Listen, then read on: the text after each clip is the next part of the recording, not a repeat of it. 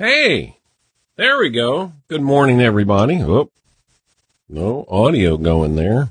Hang on.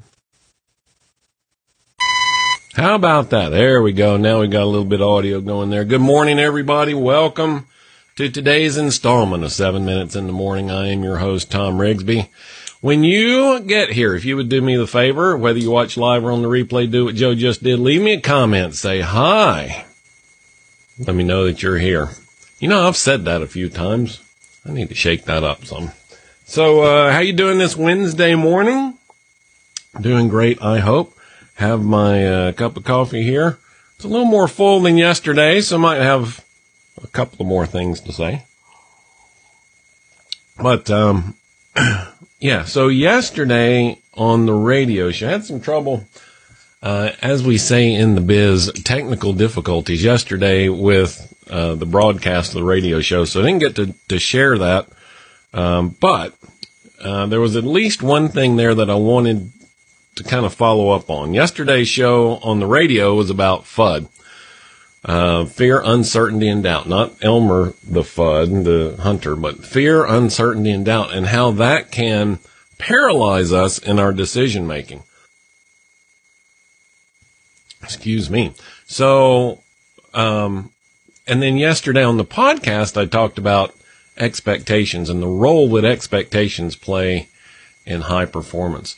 And I never got the chance, actually probably had the chance. I didn't get around to making the connection on the radio yesterday about expectations and FUD.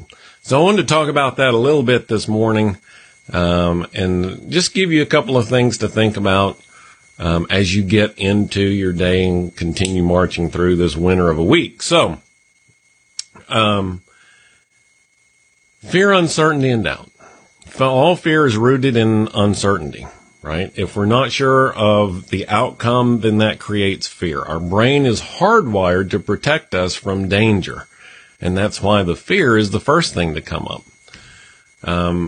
You can mitigate the fear by mitigating the uncertainty. The only way, there is no way to ever be 100% sure, but the best way to reduce the uncertainty is through experience. And I use the example all the time of the bungee jumper. Yesterday I talked about driving from point A to point B.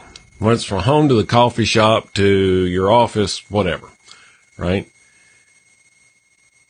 The more often you do that, the more comfortable you become with it and the less attention you pay, right? I mean, you're driving through, driving a route that you're not familiar with, you pay more attention. Is this the street? No. Is this the street? No. Okay.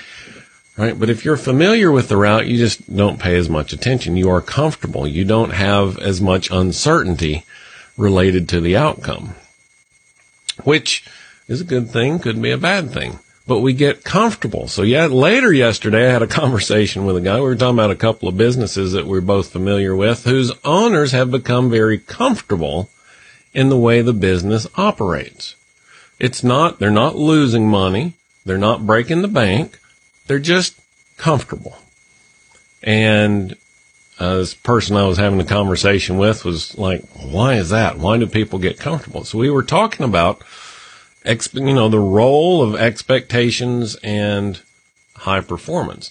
And when we start talking about high performance, we get back into uncertainty, right? I mean, if you're performing at a certain level and you're comfortable there, to kick it up a notch creates more uncertainty, which creates more fear, which creates more, well, I don't know about this. Maybe I need to study the problem some more. Maybe I need to make better plans. Maybe you just need to execute. Establish a goal and execute. So this conversation I was having yesterday afternoon where all this came up, he's working on opening a business. And I said, so what's your open date? Oh man, I don't know. We're still talking about this and that and the other. I'm like, write it down.